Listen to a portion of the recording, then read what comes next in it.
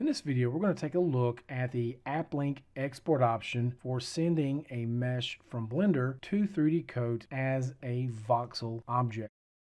We'll select that from the list here, then click Send, then step over into 3D Coat. It puts us into the Sculpt workspace. I will now expand the UI. You can see the preview object. It's not yet committed to a layer.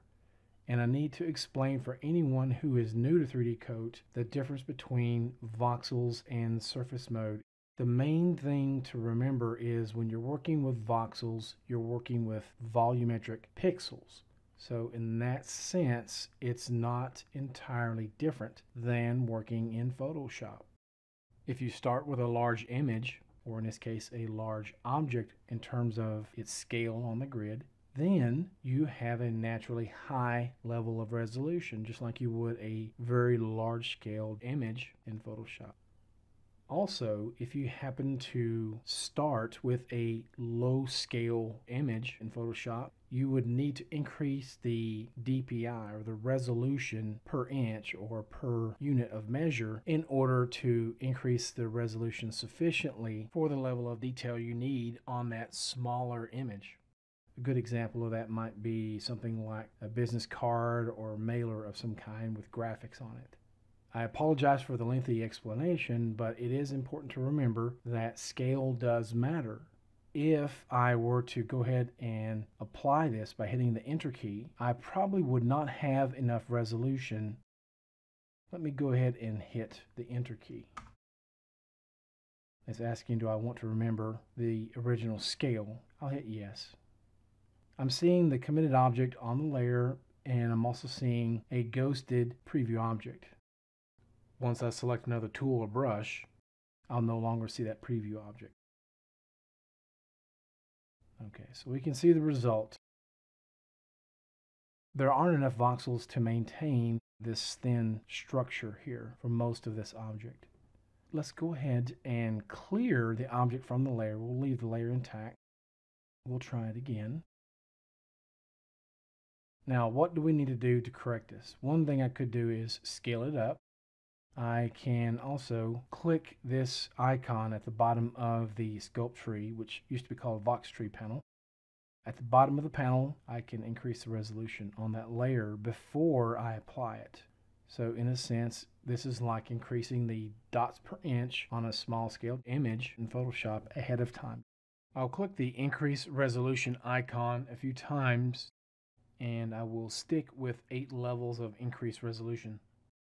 After working with voxels for a while, you can get a good feel for what scale or level of resolution is needed for each object you bring into the scene. Let's go ahead and click Apply. Now, as I zoom in, you can see the faceting that we don't necessarily see here in Blender, and that's because of the viewport smoothing. The reason why we have this with voxels and we don't have it with surface mode objects is because voxels do not have vertex normals. Regardless of whether we import the model as a voxel object or as surface mesh, we still need to perform a bit of model prep, just like we would if we were in Blender and applying a subdivision modifier to it. As you can see, there will be some parts that will be overly smooth, which we do not want. So we need to go back and apply some additional edge loops along the areas we want to preserve. We could perform this model prep either in Blender or in 3D Coat.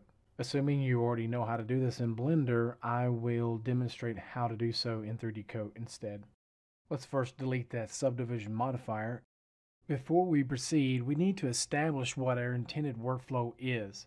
In most cases, it would be to perform some sculpting edits and perhaps some vertex painting, then bake all the texture and depth onto this original low poly mesh. If that's the case, then what we probably would want to do is first send it to the Retoppa workspace as a new layer, regardless of whether we do our prep work in Blender or 3D Coat. So with that option chosen, I'll click Send and then come over to 3D Coat. All right, now I'll hit Apply. It's asking, do I want to snap this to an underlying voxel object? In this case, I do not. So I'll click No. We have our object and our UV maps. Okay. Now what I need to do is go to the Sculpt workspace. In the geometry menu, I'll choose Retypo Mesh to Sculpt Mesh. You can assign a hotkey to it if you plan to use it frequently by hovering over the option, then hitting the End key on your keyboard, and designate your preferred hotkey assignment. It might also be worth mentioning that you can assign hotkeys to the workspace tabs to quickly move between them as well. So let's go to the Retypo workspace and I'll adjust the opacity down. If I were to use a large scale modification tool such as Transform,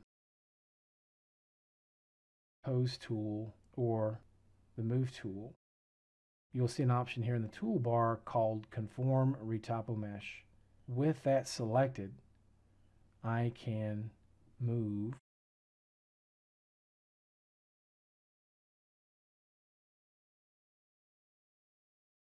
and see that Retypo Mesh adjusted with the Sculpt Mesh at the same time. I want to undo a few times. Now, if I am using brushes to make edits, then as of this recording, there is no Conform to Retypo Mesh option, and that's for the sake of performance. But Andrew may add an option somewhere down the road. However, if I were to use a brush, let's say maybe like the clay brush,